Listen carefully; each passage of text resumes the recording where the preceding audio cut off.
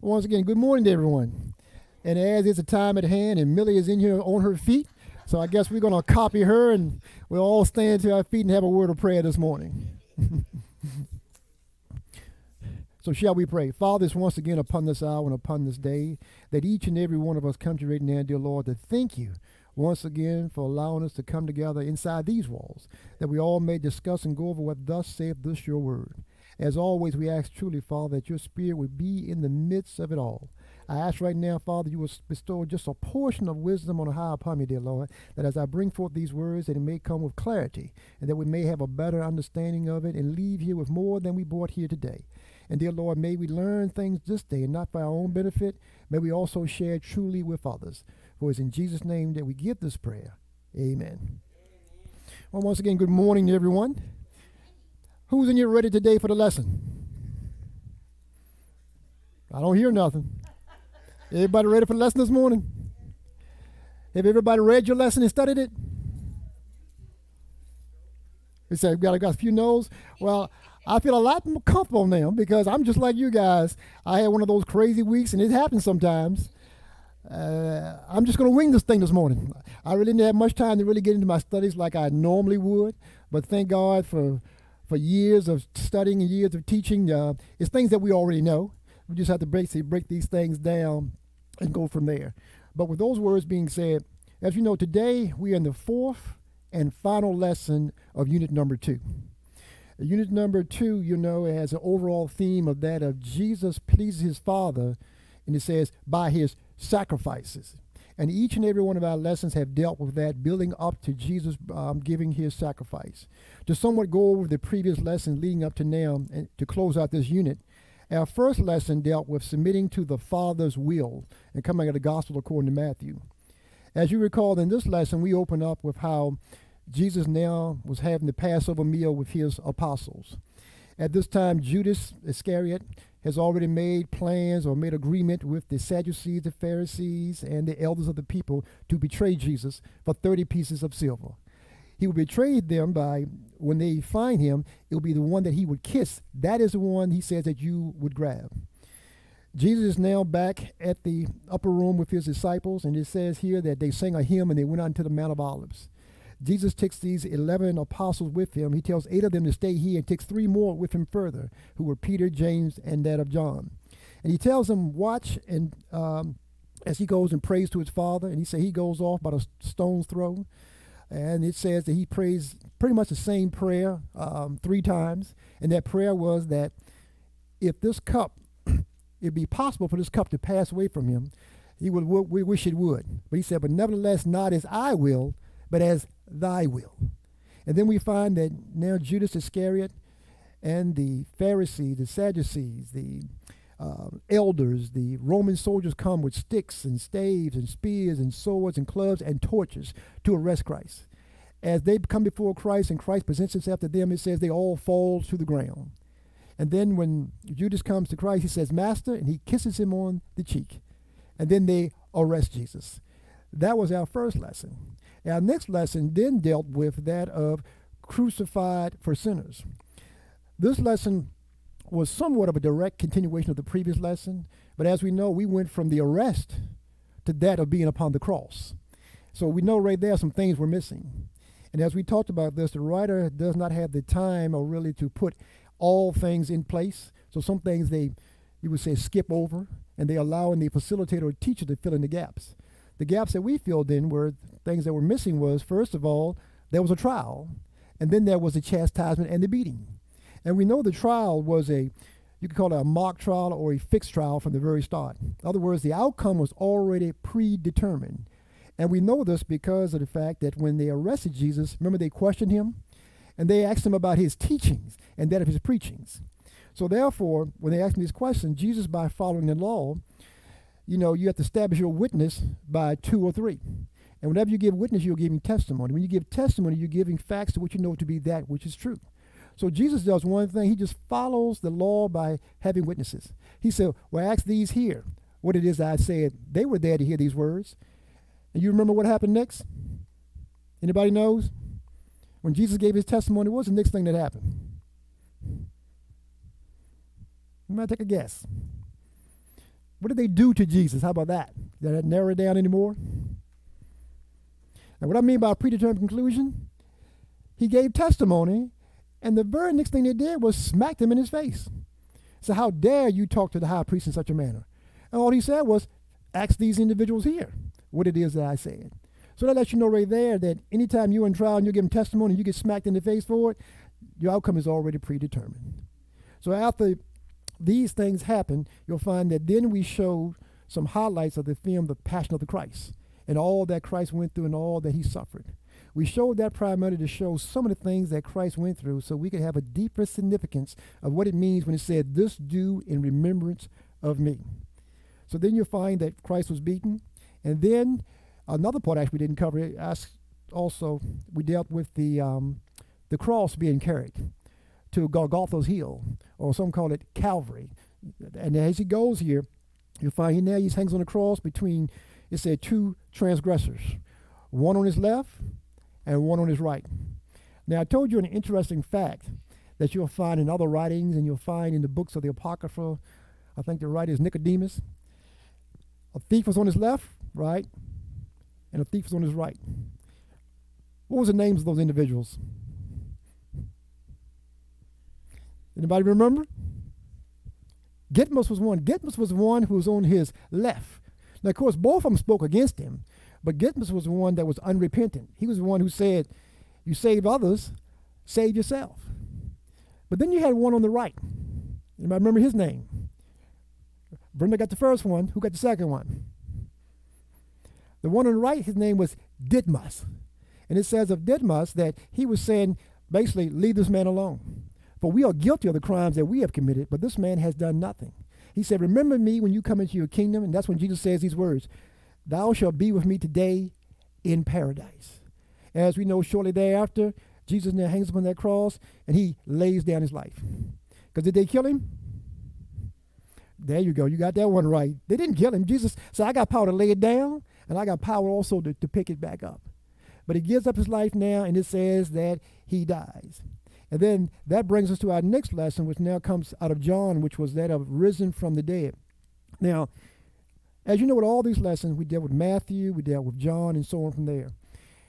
Just so we're on the same page, because it's going to continue through this lesson and the next few lessons, that when I'm talking about certain things about Christ, if you're following along in your Bibles, you'll find there's many things you'll say, wait a minute, I hear what Kenny's saying, but I don't see it here. That's because I'm using all the Gospels and putting all the pieces together to get the full story. Because each writer tells the story in their own way and presents it in their own style. Because in this lesson that we have of last week, Risen from the Dead, you'll find John does just that.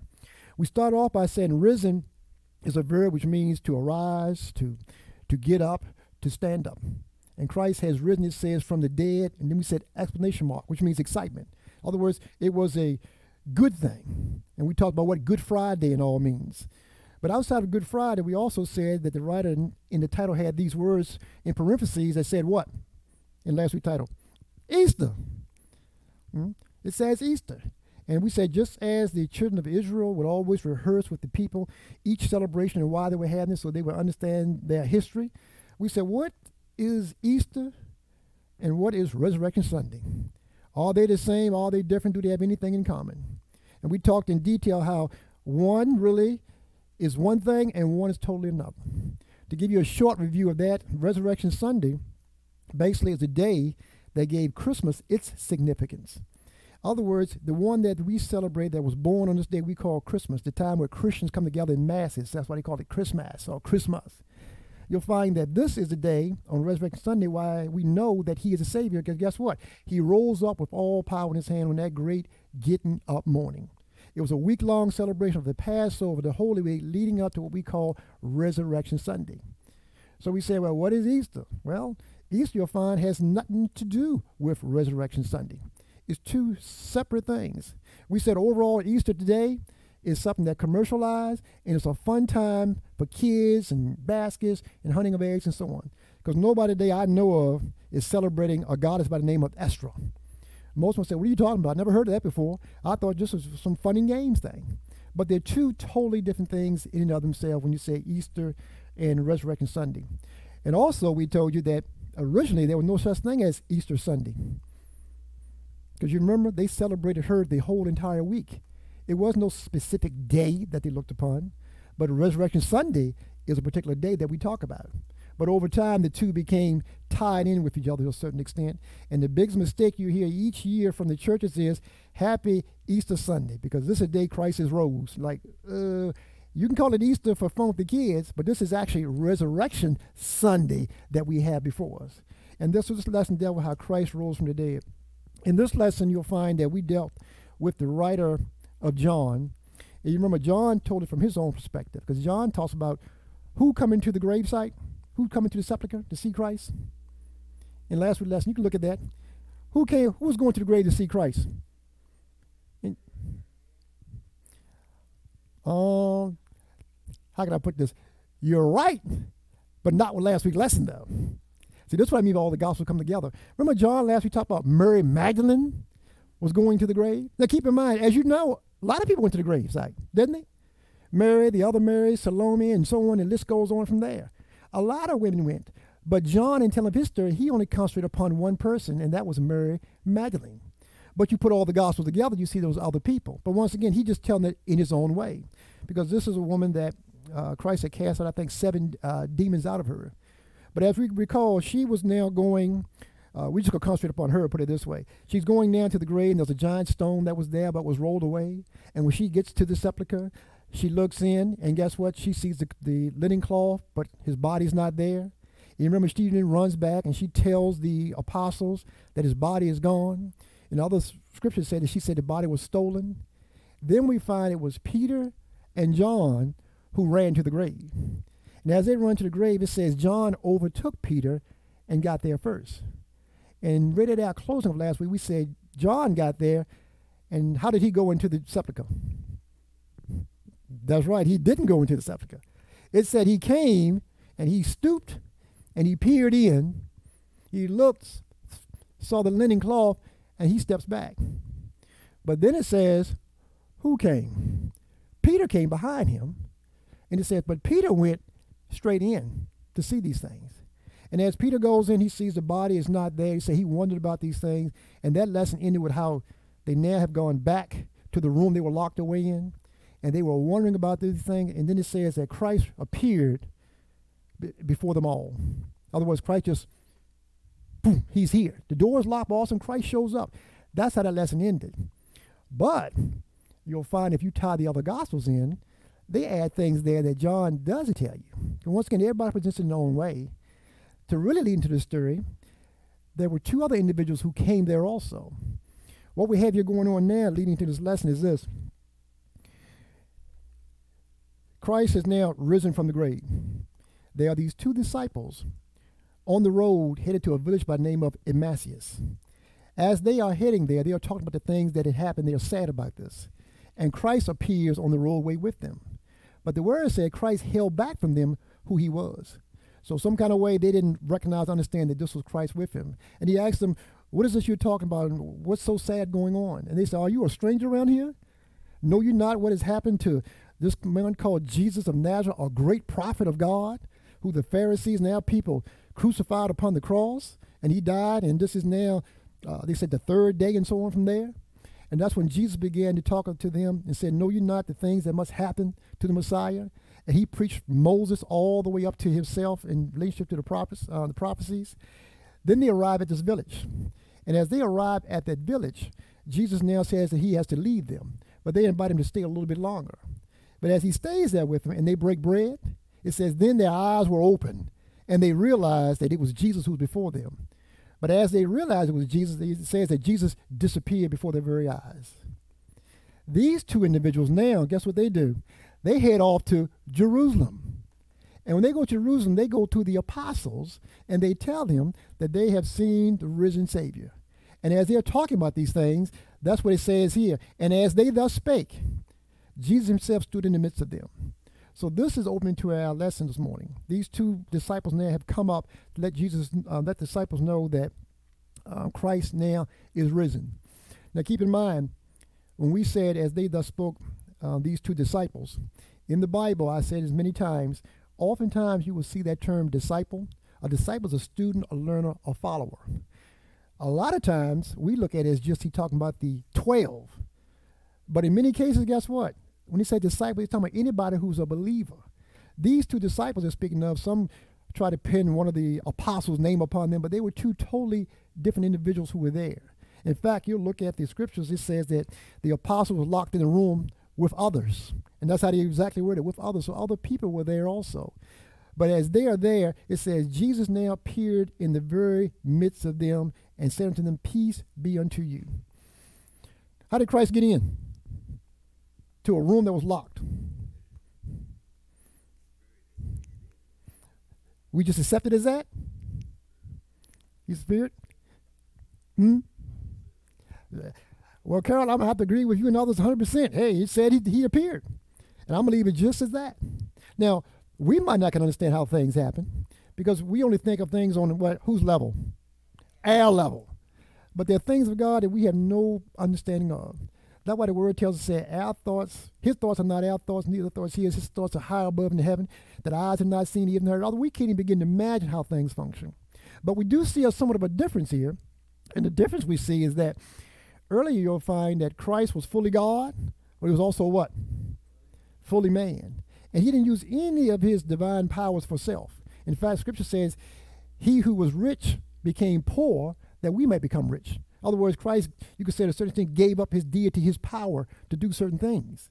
But now you'll find that even though now he has taken back upon him this physical body of flesh and blood, you'll find that now he can appear any way he wants to appear. In other words, the doors are locked, and there he is standing before them out of nowhere. And when this happens, his next words is to them is what, according to our scriptures? What does he say to them? Yeah, it's not a trick question, guys. He says to them, peace be unto you. In the Hebrew tongue, is one word they use that says that. Anybody know what that word is? In Hebrew?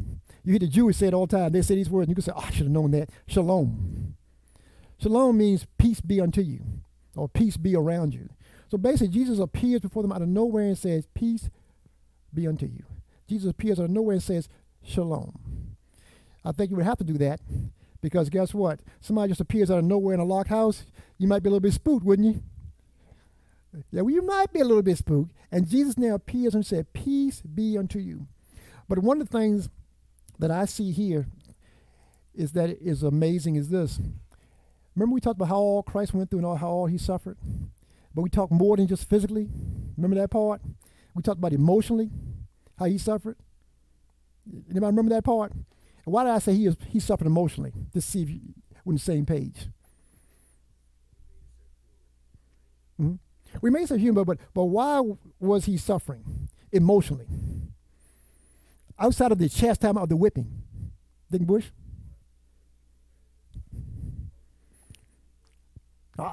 What I'm getting at, folks, that's something that people often miss. We always think about the whips, the beatings, the crown of thorn upon his head, taking the reed of his hand and beating him over the head with it, tearing flesh from his body, but also emotionally. Once again, Christ handpicked, by praying to God, 12 individuals who he taught and endowed with powers and all. But yet, one of his very own betrayed him. That cuts to your heart. One of your very own was the one who betrayed you. And not only that, you had 11 others who said that we're going to be with you to the very end. And when they came, Scripture said, how many forsook him? And then they did what? Well, they forsook him and fled. They all left. And then not only that, one of his closest inner circle, a man by the name of Peter, denied him 3 times before the cock even crowed. That cuts to your heart.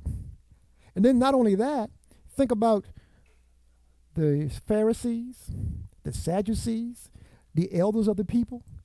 All of these were supposed to be God-fearing people who knew God. These are the ones he tried to, as we said earlier, give them the plan of salvation when he was talking to them about healing the man at the pool of Bethesda.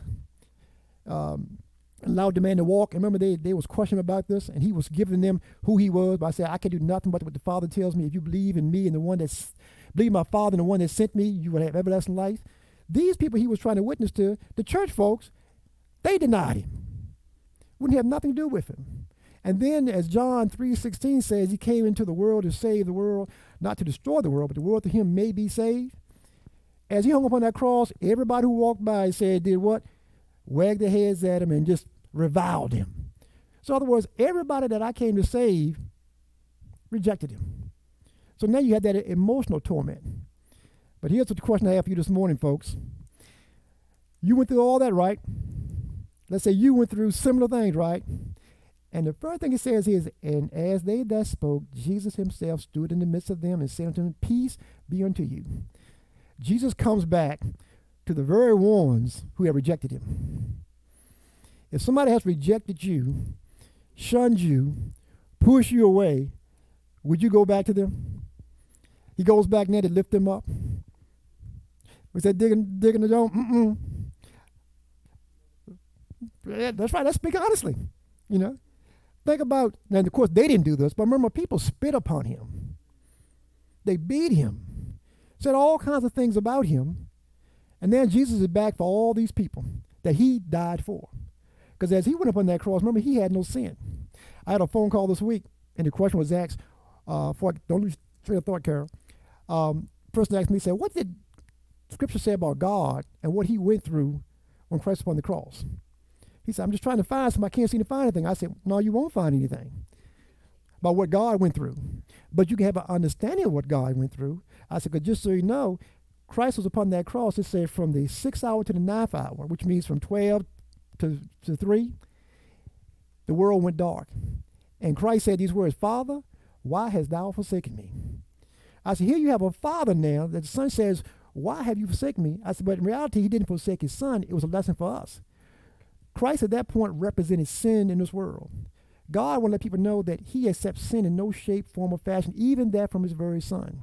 So it lets you know that if he can turn away from his son, we need to ask forgiveness for our sins. But keep in mind, Christ was just a representation of it because Christ had no sin. He just bore our sins. But Deacon Bush?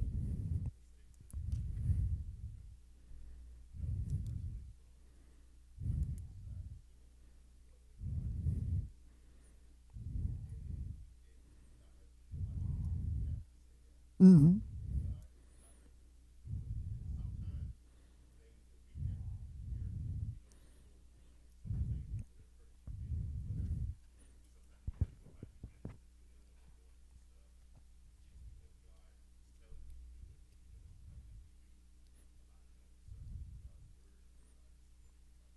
Mm-hmm.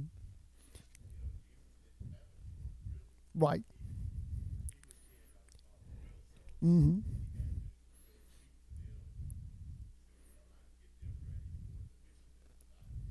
Right.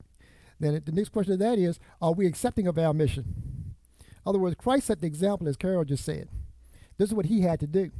But he's letting us know, somebody spoke against you, said all kinds of bad words about you. Would you go back and do something for them? Easily, we could have said, they spoke against me, they reviled me, they spat upon me, they're on their own. But yet you find that even though that stuff was done to Christ, Christ still came back to save those which are lost. Can we do the same thing? When we've been wrong, we said, well, you're on your own now, buddy. And many times, guess what? That is the case. Mm-hmm. We are a work in progress. Mm-hmm. But we see here, as we go a little further, it says, as they that spake, Jesus himself stood in the midst of them and said unto them, peace be unto you. It says, but they were what? Terrified and affrighted and supposed that they had seen a spirit. They're terrified. Jesus appeared out of nowhere. And what do we have here? Fear has come upon them. Fear. I get a little deep in this as we go to the next scripture here in a moment. This relates back to, now, we can't say this is what he thought or felt, but it seems like what was going on. Once again, it seems like what was going on. The scripture doesn't tell us that. Remember when they ran to the tomb? John ran past Peter, right? John gets there first. And John did what again? Stop. It says he stooped. Scripture says he stooped in and peered in. Why do you think he didn't go in? Scared of what? It's something to think about. Think about it. Now, think of all that Christ had did, right? In his lifetime with them. And how he didn't but look out after you, taught you the right things, said the right things. You watch him heal people, raise folk from the dead. You watch him do it all. And you thought he could be there for you, shall we say, through a lifetime. But now he's taken away. And he's in a tomb. And you got this report that the body's not there. You rush to the tomb, but then you stop. Just short. It begs the question, what? It could have been maybe he thought somebody took the body, and maybe they're still there. Scripture doesn't tell us that. But it seems to be, once again, some fear had come in. Remember we talked about this last week when you have homegoing celebrations. You have the body, the viewing, and you have it at a set time. Remember that last week? And you have a set time. It's going to end at 7 or whatever, or from 5 to 7. You get there about 4:15, and somebody's already standing out there like this, outside. But they know where I'm going with this. And you said, you going in? I'll wait for somebody to come here first. What are you afraid of? Bertie, if your dad was here right now, he's always joking us and said, I always tell him these words. You ain't got to worry about nobody inside this building bothering you. The ones you better fear is the ones outside walking around. But it's amazing how that fear comes in. But yet we see Peter, though. Peter goes right in. Peter doesn't know what has happened here now. He just knows his body has gone because it hasn't come, thought hadn't even come to his mind that guess what? He is resurrected. Thought has not even come. But now, as you could say, Jesus appears right before their very eyes. It says that they are terrified and frightened that they have seen a spirit. And it's amazing how the demonic things people will run to and attract to, but the things of God people are afraid of. You'll find that you'll see movies and stuff, horror movies, people flock to them. Got to go see those movies. They got to go see the demonic ones. I could go see my fortune teller, scratch my palm and tell me what's going on here and there. I got to look in the paper at my zodiac signs, all these things. But the things of God, when it gets to those, all of a sudden now we are afraid. And Jesus even asks that question. He says in verse 38, and he said unto them, why are you troubled? And why do thoughts arise in your hearts? In other words, he's asking, why are you afraid? I got a tricky question to ask you this morning. Y'all ready for it? Let's just come to this question. What are we afraid of? Death or resurrection? Never heard it put that way before, have you? What are you afraid of? Death or the resurrection? And the only reason I ask that question because of things that I have experienced. And once again, who has experienced these things? Things I've experienced and seen. What are we afraid of? Death or the resurrection? But it says death. Jesus asked the question, why are you afraid of death? That's what Jesus would ask. Because he said death has no sting, it has no victory. But guess what? Christians, many are still what? Afraid of it. In which our very being, our very existence to this faith hinges upon what? The resurrection. There was one time, I think it was it Paul? To the church at Corinth. He says that, now we preach Christ resurrected. How says some among you there be no resurrection? If there be no resurrection, is Christ not risen? And if Christ be not risen, then our preaching is in vain. And he says, and your faith is all in vain. It's all for nothing. But the reason why I ask that question is, I've seen people talk about, can't wait to get to heaven. Have you heard that before? Oh, we're going to walk the streets of gold. Lanny, they say every day going to be Sunday. And we shall rejoice all the day long. No more pain, no more suffering, no more sorrows. I shall once again see my loved ones face to face. But even better than that, I get to look upon Jesus himself. We sing the songs, we'll all get to heaven. What a glorious time that would be when we all get to heaven. We shall sing and shout what? The victory. Then they'll say, how you doing today? Well, I'm doing a whole lot better than some, because some didn't rise up this morning. You're like, wait a minute, I thought heaven was so great. You'll say, good to see you today. And they'll say, well, it better be seen than it is to be viewed. Sounds like a contradictory statement. Since heaven is so good, they say, well, good to see you today. They say, well, yeah, any day above ground is better than a day below ground. To the world, Christians sends forth a mixed message in that regard. but how we view death. But yet, the resurrection, how do we feel about that? We've all been to homegoing celebration, haven't we? And we've all have said or had family members say, I wish that person was back here today. I would love to see them one more time, because to me, the saddest part about any homegoing celebration is when the coffin closes.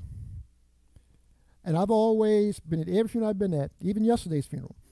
When that coffin closes, I say a prayer as it closes, because I know for a season, you would not see that person physically. Now, you know what I say? I say it for a season, right?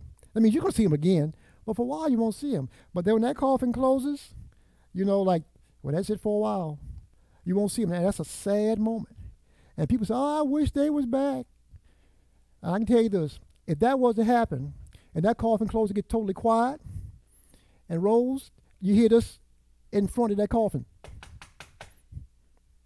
Inside the coffin, Jack, that's one time nobody waiting for the ushers to open the doors. I can tell you that. Everybody gonna be out that church running. But yet we say we want to see a resurrection. I'm looking up saying, we're afraid of death? And are we afraid of the resurrection also? That what kind of comes into play when I read this statement when Jesus says, it said, and they were terrified and affrighted and supposed that they had seen a spirit. And he, now this should be capitalized because it's talking about Christ. It says, and he said unto them, why are you troubled? And why do thoughts arise in your hearts? So Jesus asked them, why are you so afraid? So the question is, why do we act that way about death? Resurrection, if somebody was to open a coffin, or the coffin was to open back up, how will we respond? Usually it seems to be with fear.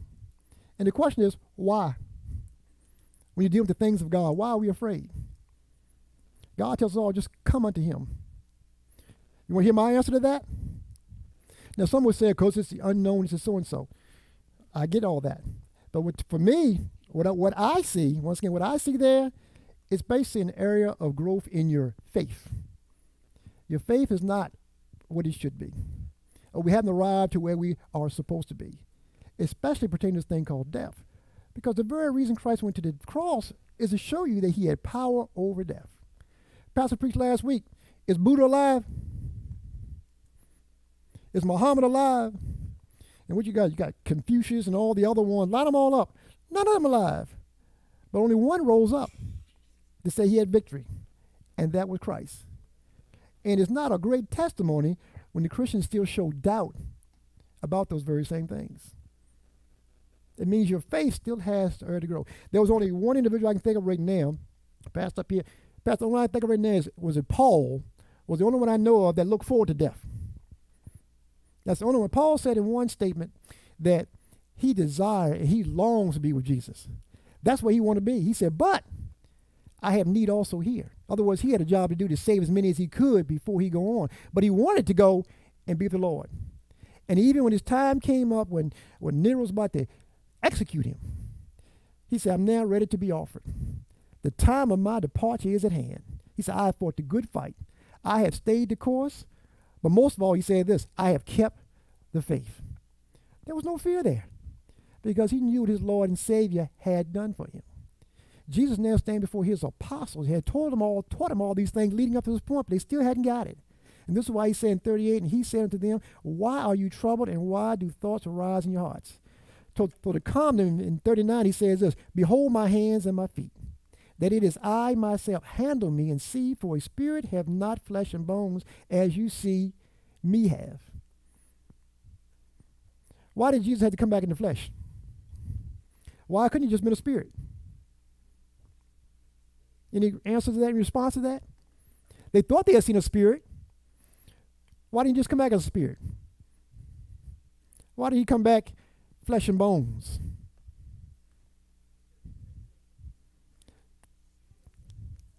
That's to prove the resurrection. In other words, this body now is going to rise again.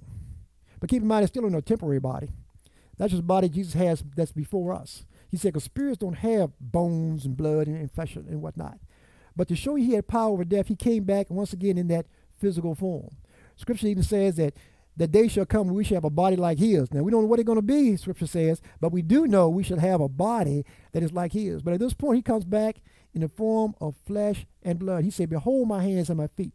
He wanted them to know with certainty that it was definitely him who stood before them. And then he says, and when he had thus spoken, he showed them his hands and his feet. And while they believed not for joy and wondered, he said to them, have you here any meat? So in other words, Jesus showed himself. They still didn't believe. They had great joy, but they still didn't believe it was him. Had risen, then he says these words, give me something to eat. Now why he needs something to eat? Spirits don't eat. Exactly. Spirits do not eat. But flesh and blood needs something to nourish the body. He was showing you now that he had total victory over death. The body now has arisen. He says, see my hands, see my feet. All scripture says, he said, handle me. Touch these places wherever you're going. And do you also know that, this is a small bit I'm not going to teach on right now. There was one other apostle, it seems to be, that had seen Christ before they had. So we always believe that he came back to the room. Remember, how many doubted? I thought it just was Thomas. You know, people always give Thomas bad names, that doubting Thomas. All of them doubted. It's just that when they saw him, Thomas wasn't there. And Thomas said, when I see it for myself, I believe just as they did. But you'll look in the scriptures, you'll see when these two men from Emmaus came there, they said Christ has risen, and he's already appeared to Simon. That's a very small footnote they put there. Who is Simon? Anyone know who Simon is? That's Peter. So he already had appeared to Peter. But that's a whole other story to bring up. But now you'll find that Christ presents himself to them to show that he has arisen. It says, and they gave him a piece of broiled fish and a honeycomb, and he took it and did eat before them. And he said unto them, these are the words which I spake unto you while I was with you, that all things must be fulfilled which were written in the law of Moses and in the prophets and in the Psalms concerning me.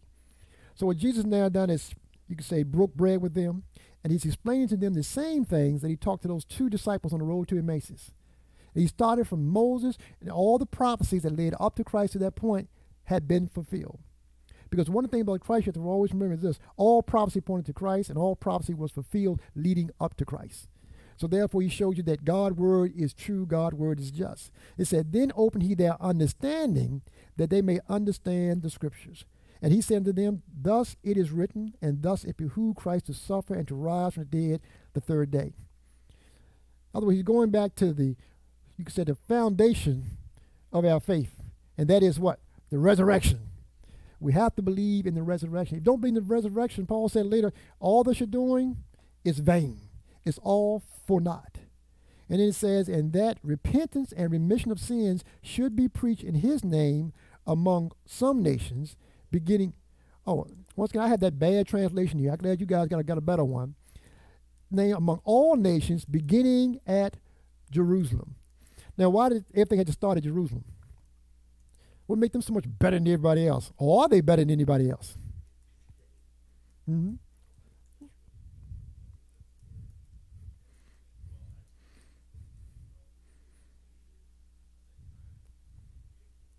Mm-hmm.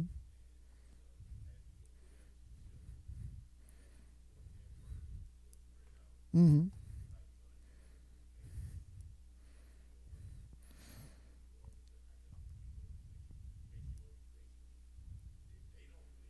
Mm-hmm. Mm-hmm. Yeah, it started that there because that goes back to the covenant. When God said, I shall bless thee and thou shalt be a great nation. And the word first will start with the nation of Israel because of the love that he had for Abraham. Not that they were better than anybody else, but it's going to start in Jerusalem first, and then the word's going to go forth to the rest of the nation. And Christ always stuck to his Father's plan. Because remember, when Christ preached, he came to the nation of Israel first. When Paul brought forth his message, who did Paul start it with? We know him as Paul, Saul. Remember who he started with? The nation of Israel? But they rejected him. But he said, I did what I supposed to do. I started with you first. But since you have rejected the message, now I'm going to carry it to the Gentiles themselves. So it had to start there and then spread to the rest of the world. It's no different than when Christ told his disciples, whom do men say that I am? And they said he was who? Moses, John the Baptist, Elijah, one of the great prophets and so on. He says, after he gave them all these different scenarios, he said, but who do you say I am? Now, I'm not looking for who they said he was, but the question was, why did he ask them that question? Know where the heart was? And what else can we add to what Deacon Jones said? He's right with that. Well, he asked his disciples that question. You know what their heart was, but what else you want to know from them? It's what Deacon Bush you just illustrated to. They had to have a clear understanding of who Christ was. Imagine those 12 apostles, because remember, Christ's ministry was short ministry. So they had to take over and lead from there. Just imagine everybody had a different gospel they were preaching. Where would the gospel be today? You got these 11 individuals going out, and this one's saying this, and this one's saying that, and this one's saying that. So Christ said, well, first of all, we have to get it right here first so we can go out to the rest of the world. So who do you say that I am? Because the world obviously doesn't know or have a clear understanding. Everybody's claiming to be I'm one of these great prophets who have come here before, but who do you say that I am? That was also, you have to get it straight here first, then you care to the rest of the world. But as we close this thing out, he says, where did I stop at? 48. And ye are witnesses of these things, and behold, I send the promise of my Father upon you. But tarry ye in the city of Jerusalem until you be endowed with power from on high. That's dealing when Pentecost will come and the Holy Spirit shall come upon them. And he led them out as far as to Bethany, and he lifted up his hands and blessed them. And it came to pass, while he blessed them, he was parted from them and carried up into heaven. And they worshiped him and returned to Jerusalem with great joy and were continually in the temple praising and blessing God. Amen. But what we find there in, once again, Luke's illustration here, some things are left out, aren't they? It looks like here he just talked to his apostles, came out with them, and went up to heaven. But we know, according to Scripture, he stayed another 40 days. And it said it was seen by over 500. And the word says, and many of them were still alive at that point at the writing of the Scripture. So in other words, Christ appeared to the people for a while, a little over a month, before he actually ascended back into heaven. But in that account, they said in a different way. This is why I always say in closing that whenever you're reading about Christ, you have to look at all the Scriptures and put all the pieces together.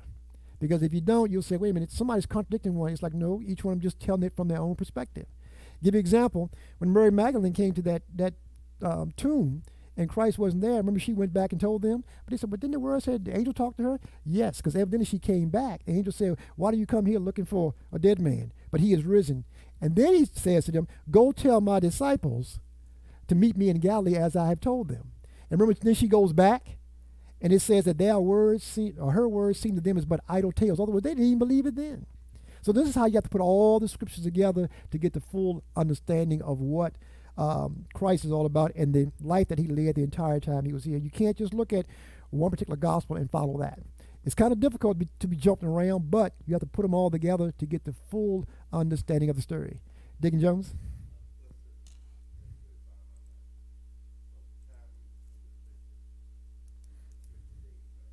The Scripture says 40. 50? Well, I think Scripture says... Right.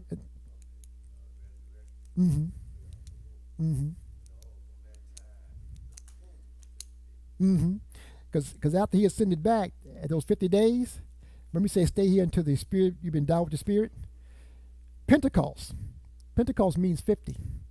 It was now 50 days. Pentecost started, and that's when the Holy Spirit came upon Peter, who at that point, remember the apostles were kind of quiet. But then he said he stood up boldly and began to preach Jesus Christ from that day forth. So you're right with those numbers that comes forth. But at Pentecost itself, that word means 50. Just like Lent means 40. And you see they all tie in together. But with that closing word, I think I just cut my Bible off. Next week lesson, who has it? I'll turn my laptop back on. It's entitled The Bread of Life. Next week we're going into a new unit. And this deals with Jesus pleased his Father. It says by his teachings. And our lesson is entitled The Bread of Life, coming out of, once again, the Gospel according to John. But keep in mind the words that you have there, there are going to be many things I'm going to add to it because John doesn't tell the complete story as the other gospel writers have told it. So with that being said, shall we rise to our feet for a closing word? And just keep in mind today, he's humble and never wants us to bring it up. That's just his nature. Today is the pastor's anniversary. And someone say, it's the pastor's anniversary? Yes, it's the pastor's anniversary. Why don't we announce it? Because he always tells us, He's just doing his job, doing his duty. He never really wants to talk about it, but we give him credit. But he's the pastor that God has placed before us, and this is his, I think it's 13th anniversary. So with those words being said, Deacon Bush, if you will, give us a closing word.